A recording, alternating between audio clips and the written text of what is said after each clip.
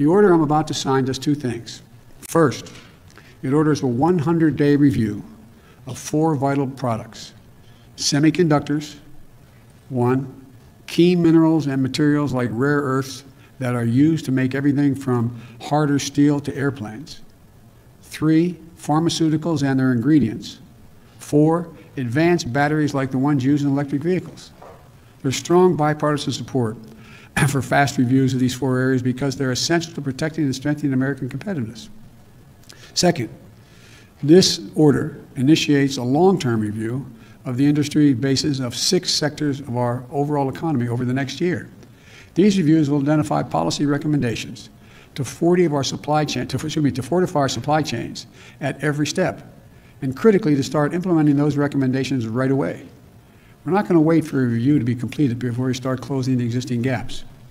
And as we implement this work, my administration will draw on a full range of American talent, including labor and industry leaders, policy experts, scientists, farmers, engineers, to get their input. I'm grateful for the members of Congress who came to see me, Republican leaders as well as Democrats. They're leading the way. We're going to stay in close contact with members of both sides of the aisle and keep advancing our shared goals. Everyone has a role to play to strengthen our supply chains and our country. This is the United States of America.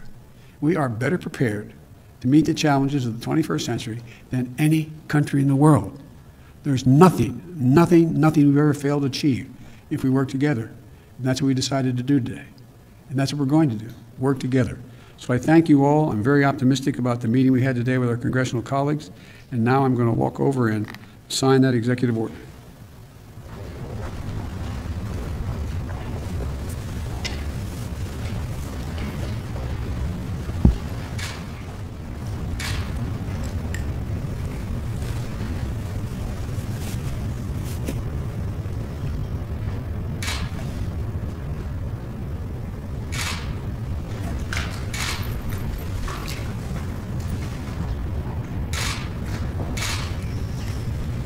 Thank you all very much. Mr. President, are you disappointed that more of your cabinet nominees have not yet been confirmed by the Senate?